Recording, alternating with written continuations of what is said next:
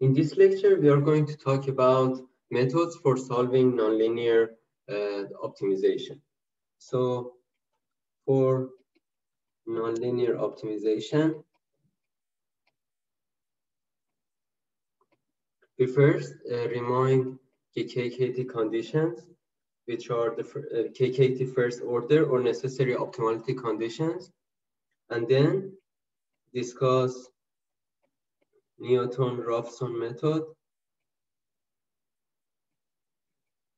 to solve a set of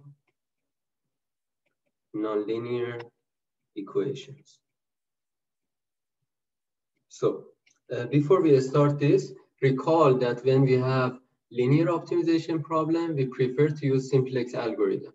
But if our problem is not linear, then we have to use other approaches to solve the set of equations which are formulated, which are derived using KKT conditions. So for this function, minimizing f of x, so this is our optimization problem, subject to the equality constraints and the inequality constraints. The first step, we assign Lagrange multipliers to equality and inequality constraints. So this is our problem. The second step, we formulate the Lagrange function,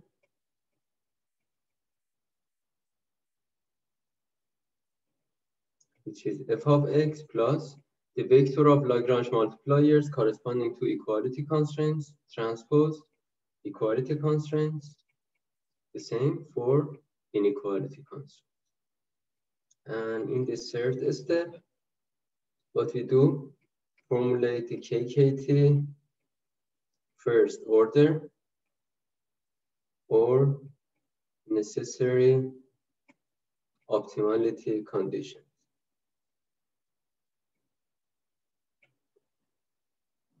Which is gradient of Lagrange function with respect to variables, lambda transpose, equality constraint with respect to variables, mu transpose, inequality constraints with respect to x.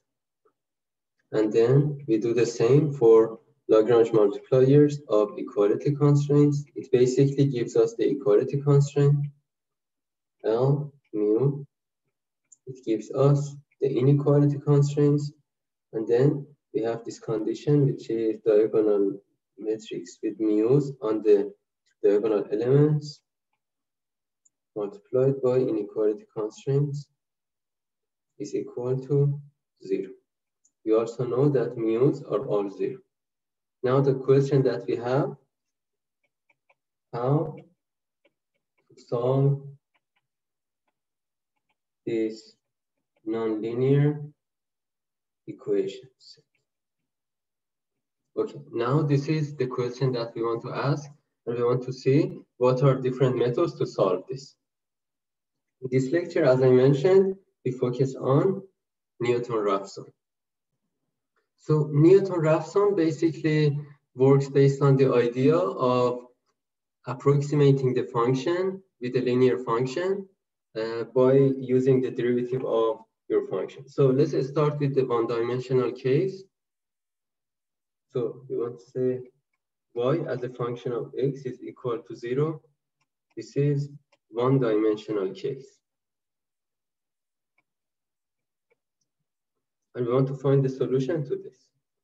So first we use the Taylor expansion,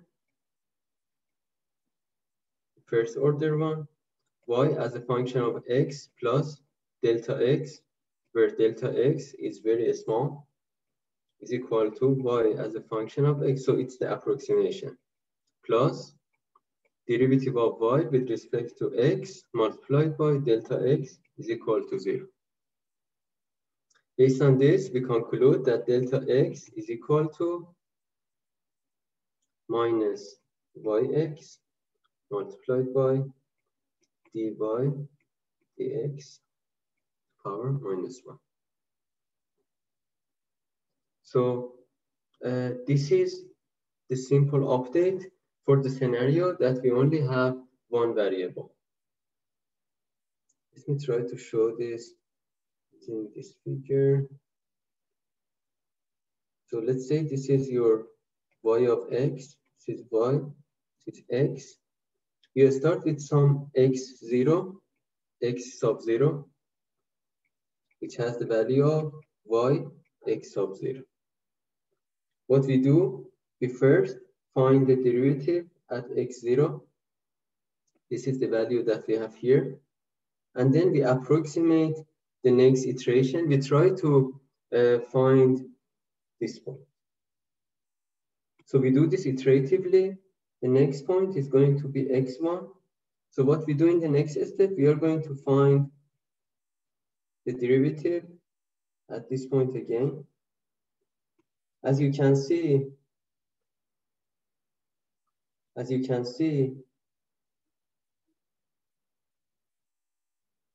x2 is closer to the solution that makes y of x is equal to 0.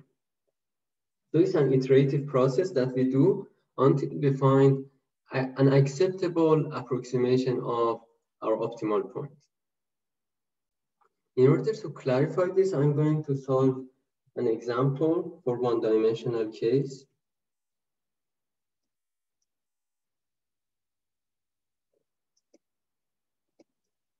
So the example is we want to minimize y, which is x to the power 3 over 3 minus 2x, x. So the first step, we formulate a Lagrange function.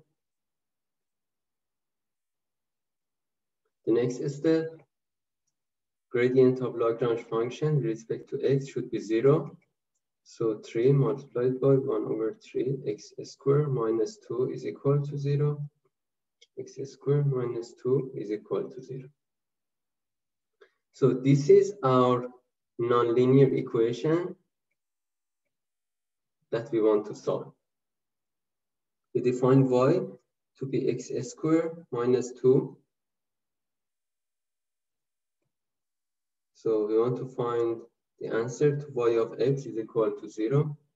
First, we calculate derivative of y with respect to x, which is 2x.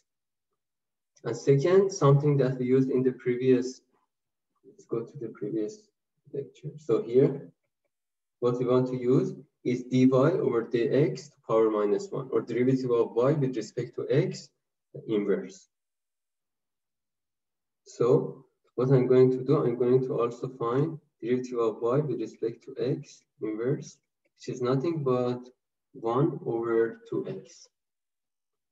So given this, what we can do, we can determine delta x at iteration I, which is equal to minus derivative of y with respect to x inverse, evaluated at x is equal to xi, multiplied by value of y evaluated at xi. So given this, I'm going to draw the table for the iterative process. So this is the iteration number. This is the value of x. This is the value of y evaluated at x. This is dy with respect to x, derivative of y with respect to x, and this is delta x. So iteration 0, we start with some values for x. So for example, here I choose x to be equal to 1. If x is equal to 1, what's going to be the value of y? We insert x is equal to 1 here. So y of 1 is going to be equal to minus 1. And then we evaluate dy over dx, which is nothing but 2 multiplied by 1, or 2. And then we use this equation to find delta x. So delta x is minus 1 over 2 multiplied by y of xi. So y of 1 is minus 1. This is going to be plus 1 over 2, plus 0.5. In the next iteration, which is iteration 1, we know that delta x is 0.5 and x0 was 1. So we can conclude that x1 is equal to 1.5. So if we calculate the value of y of x at x1 is 1.5, y of 1.5 is 1.5 to the power 2 minus 2, which is 225 minus 2. So it's going to be 0.25. So if you can see, the value of our function is getting closer to 0. And then what's the derivative of y with respect to x? It's going to be 3. And finally, what's delta x here is minus 0.0812. So if you can see, the first delta x that we had was a large number. It was 0.5. But now delta x is minus 0.08, which is a very small value. So we can stop here, or we can continue these iterations until we get closer to the optimal solution, which leads to y of x is equal to 0. All right, so this one was the case where we had only one-dimensional variables. What if we have two-dimensional functions?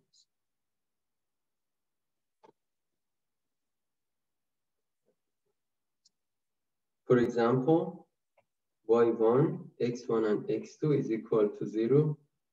y2, x1, and x2 is equal to 0. In this case, we have to define the Jacobian matrix first. So the definition of Jacobian matrix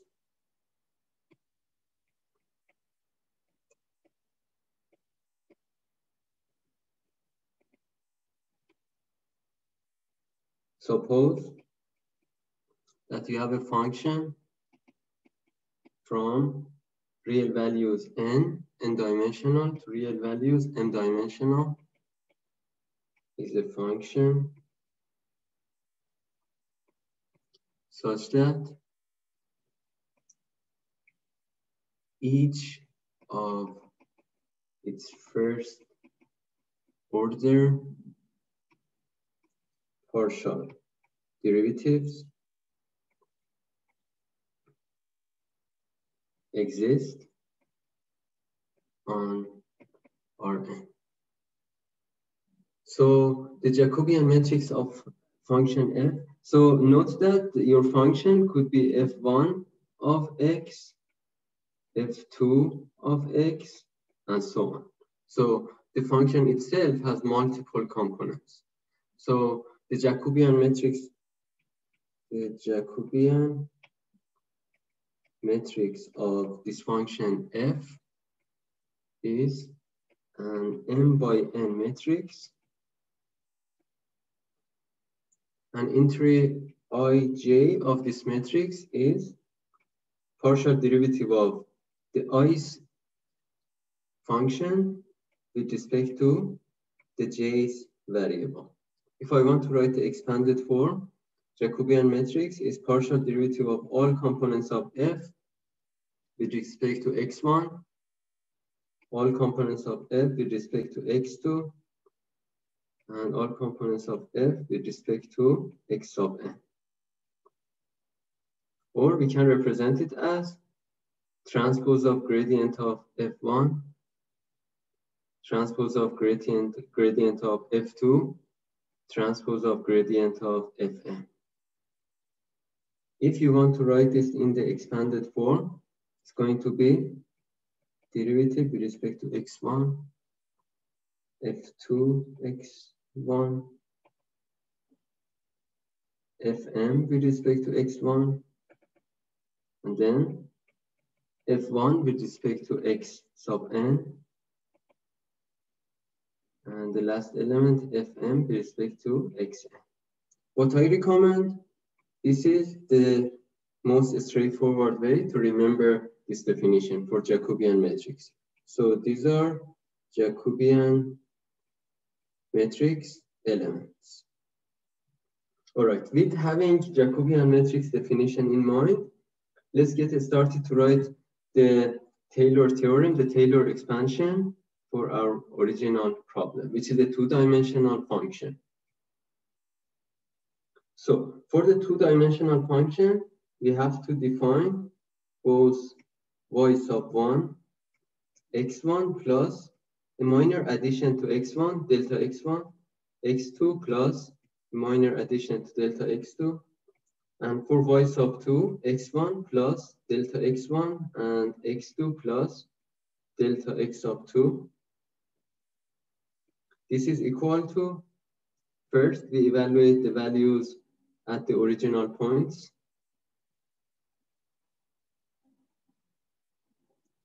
Then what we add is the Jacobian matrix of x1, x2 multiplied by delta x1, delta x2.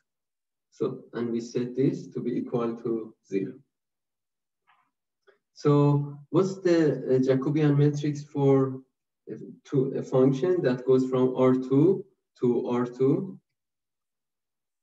It's going to be derivative of y1 with respect to x1, y2 with respect to x1, y1 with respect to x2, and y2 with respect to x2. So given these two, what I plan to do, I plan to find what's the iterative process. What's the value of delta x1, delta x2 at each iteration? So it's minus Jacobian of x1, x2 inverse. So this is the inverse of our Jacobian matrix. So we basically bring this to the other side, and then we multiply it by Jacobian inverse. Multiplied by y1, x sub 1, x sub 2, y2, x sub 1, x sub 2. So this is the iterative process. What I want to do, I want to somehow compare this with the one-dimensional case, right? So this is the two-dimensional scenario for Newton-Raphson. For the one-dimensional, we had delta xi is equal to minus derivative of y with respect to x inverse evaluated at x is equal to xi multiplied by y x sub I. So this is one-dimensional Newton-Raphson. All right, so far we have seen the one-dimensional Newton-Raphson, the two-dimensional Newton-Raphson. Let's see what's the generic form. The generic form of Newton-Raphson for n-dimensional case.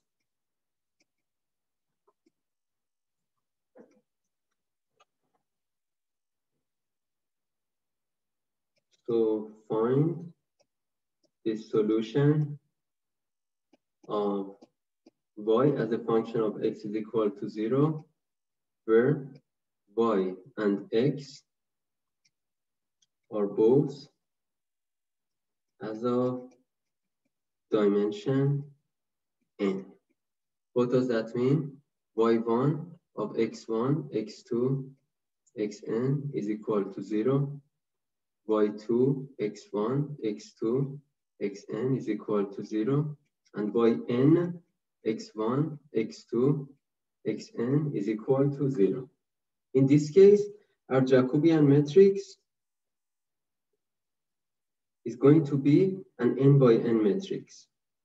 So jij, which is n by n, and as we defined before, jij is equal to partial derivative of yi with respect to x sub j. And now that we have this, we use the Taylor theorem.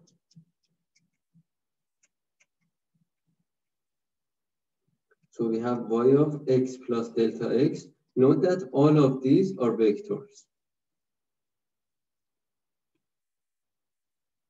Is equal to yx plus derivative of y, derivative of x, delta x is equal to 0. And delta x, or our update, is Jacobian of x inverse evaluated at x is equal to xi, the current iteration, multiplied by y of xi. So this is our update, and this is how we find our Jacobian. Now what we want to do, we want to write this in an algorithmic way, like in a step-by-step procedure. Newton-Raphson method. Step 1, choose initial values and call them x at iteration 0. So when we have n values for x, this one is going to be x1 0, x2 0, xn 0. In the second step, determine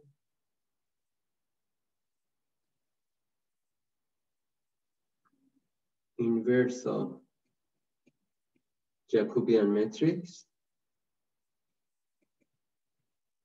at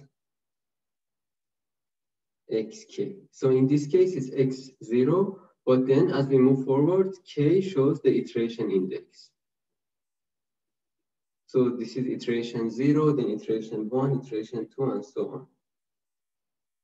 And we show it as Jacobian of xk inverse. In the third step, we calculate the steps, the changes in the variables at that iteration, which is minus Jacobian evaluated at jk inverse multiplied by our function evaluated at the values of x at the same iteration. In the fourth step, we update variables,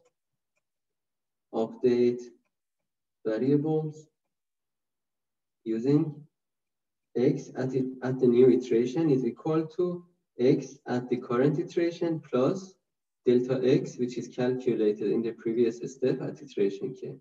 So delta x is calculated here. All right. So just to make sure we are on the same page, in the first iteration, we have x1 is equal to the initial values that you set plus delta x 0. In this fifth step, we check the termination criteria.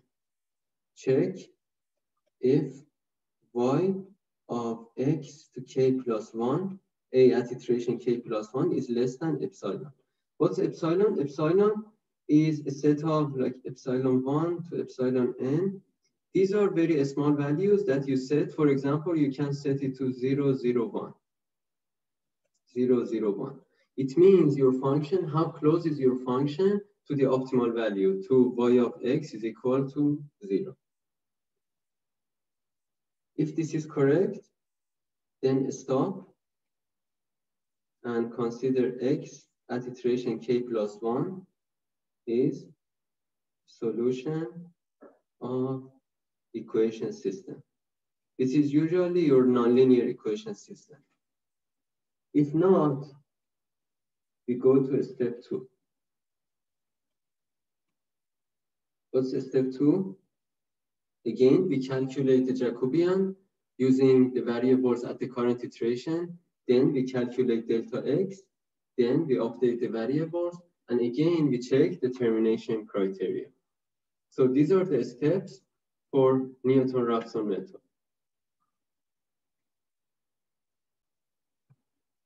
So in this lecture, we talked about nonlinear set of equations. Then we talked about one-dimensional and two-dimensional Newton-Raphson method.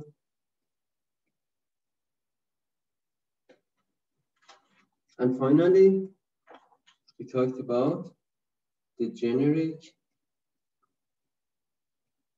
Newton-Raphson method, which is an iterative process until we find the optimal solution.